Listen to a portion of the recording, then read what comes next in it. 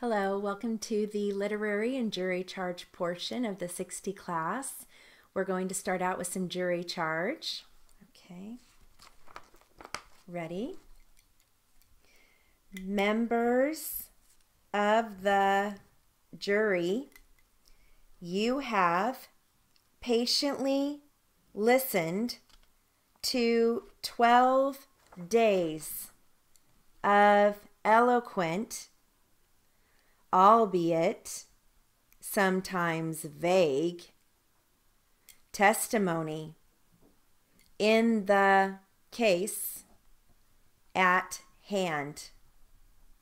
You are admonished to ignore the occasional portions of testimony which were stricken from the record, as well as the emotion displayed by both counsel in the course of their respective summations.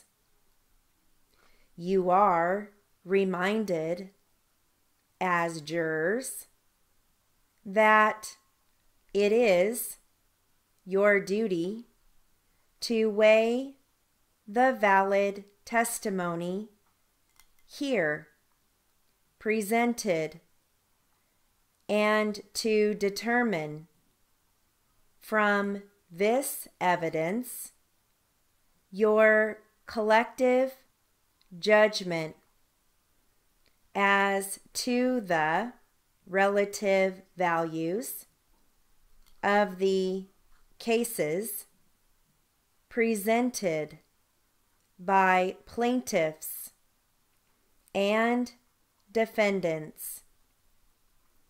You must decide first whether or not, in your estimation, defendants were, in fact, guilty beyond a reasonable doubt of culpable negligence in this suit, and secondly, the fair and reasonable amounts to be set as settlement for such injuries as were set forth in this case.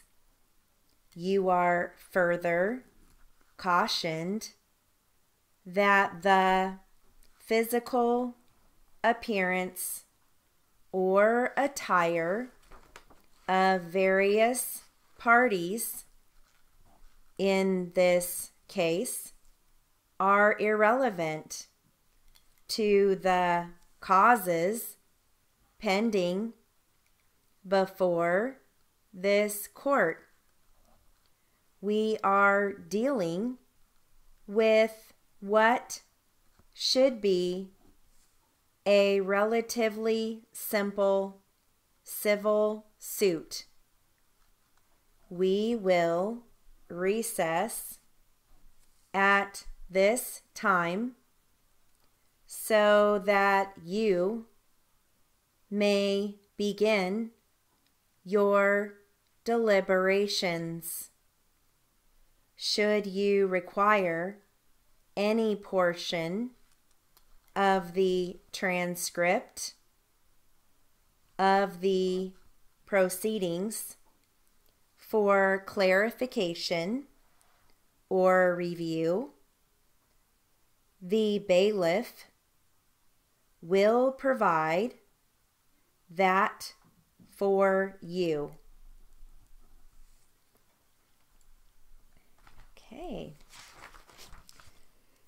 I have some literary for you. I will read this at 60. Ready?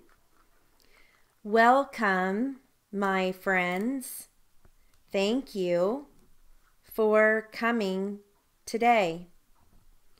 I am pleased to have this chance to tell you why I am running for the office of Mayor of Carterville. As you realize, I have never held public office. Why should I decide to become a candidate in this race? I will tell you why. For the past 12 years, we have had a parade of politicians filing through our city hall. Men with extensive political backgrounds who convinced us that we needed them to head our local government. They have sold us a political bill of goods.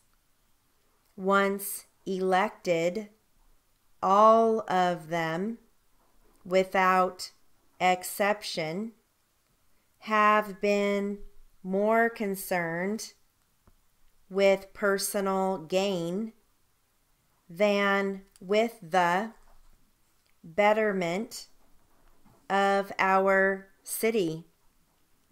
Major proposals for civic projects have been delayed because of our mayor and the city council members.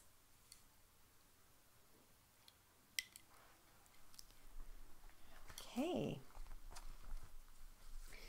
My next article here is on the minimum wage law. Okay, here we go.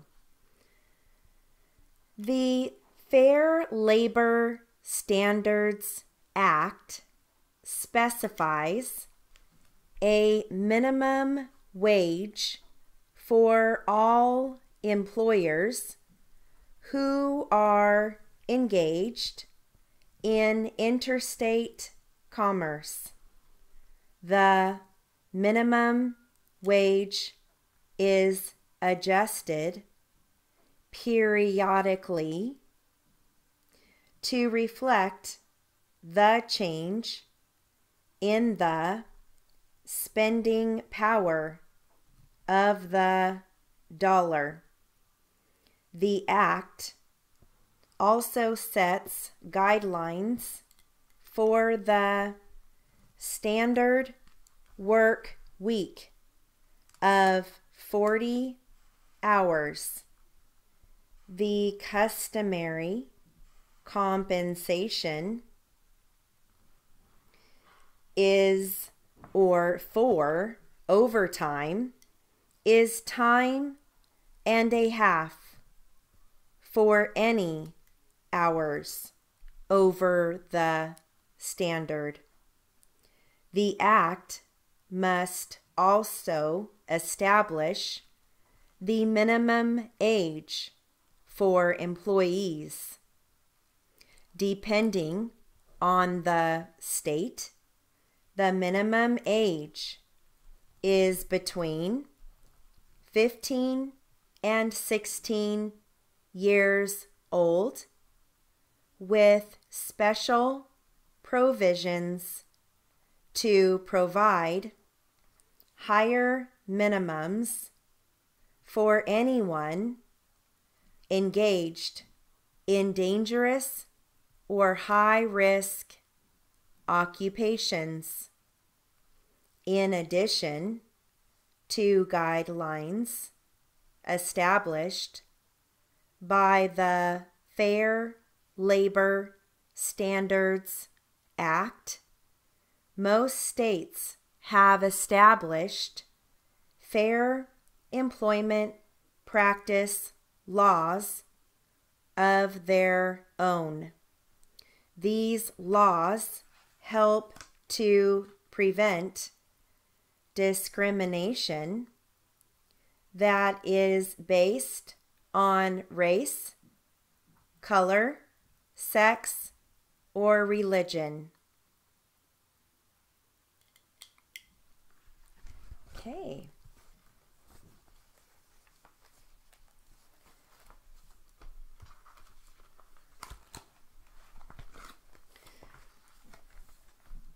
My next article is called Proprietorship. Okay.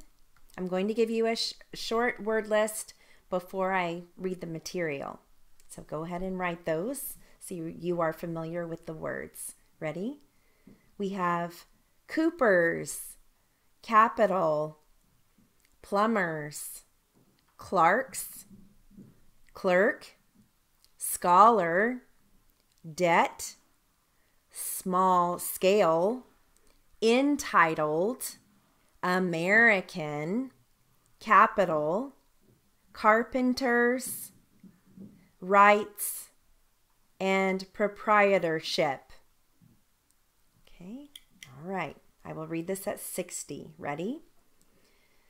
A sole proprietorship is the name applied to a business that is owned and operated by a single person. The sole proprietorship is the oldest form of business organization dating back to carpenters, millers, smiths, wrights, coopers, plumbers, and clerks, which a clerk is a clerk or scholar. The proprietor furnishes all the capital for the business.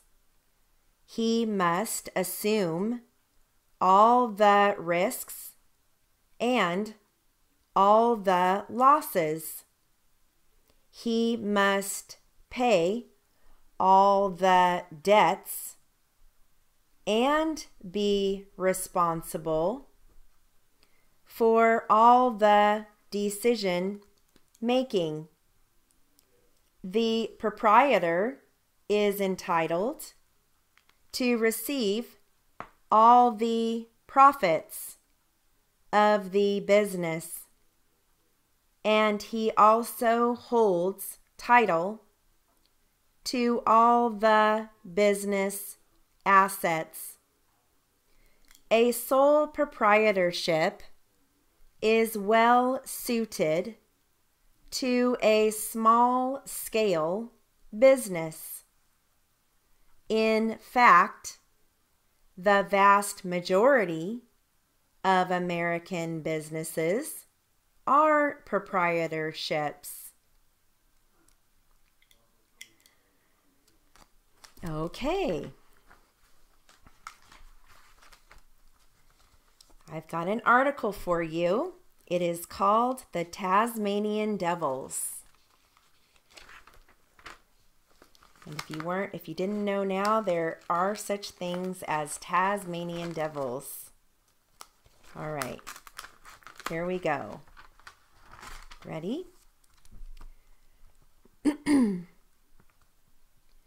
Strolling through an Australian bushland park one afternoon, I noticed a pair of dark eyes glaring at me from the shade of a gum tree. A black animal the size of a short-legged bull terrier stands against a wire fence. It looks like pieces of other creatures, all stitched together. The front legs and sharp-clawed paws are similar to a dog's. The ears remind me of a bat's, pink and almost hairless. The whiskers are long and luxuriant, like a cat's. As I return its gaze, the animal opens prominent jaws to reveal wicked, curving canines. Then it makes a low, throaty growl before running away in a peculiar rocking horse motion. I pull back as a strong stench comes toward me. Nearly overcome, I check the sign on the fence. Tasmanian Devil.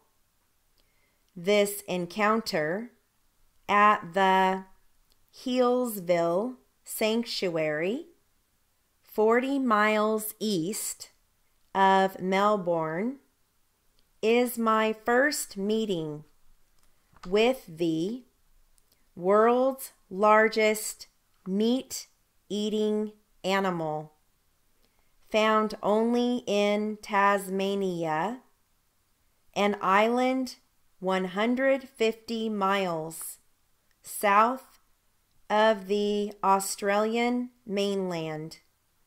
The Tasmanian Devil has one of the most unsavory reputations in the animal kingdom.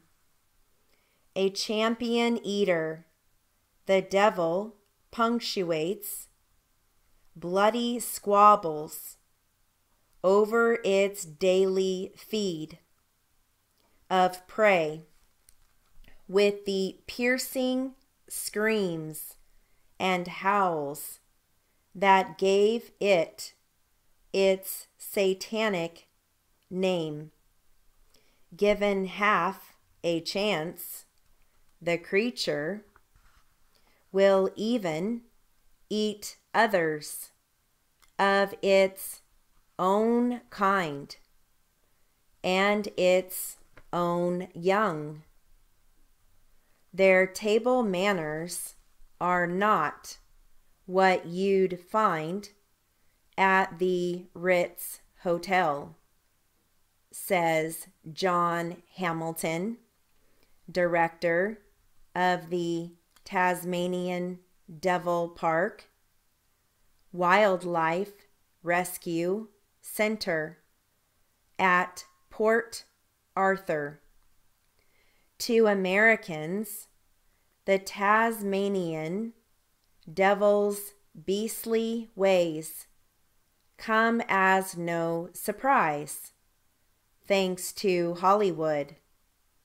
When Warner Brothers animators were looking for a fresh, new cartoon for Bugs Bunny, one of them suggested something he'd seen in a crossword puzzle.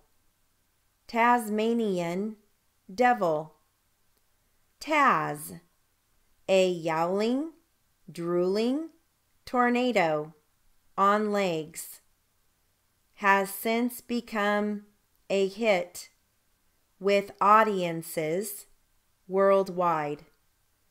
Real-life devils can be found in nearly 20 zoos and wildlife parks in Australia and 2 overseas.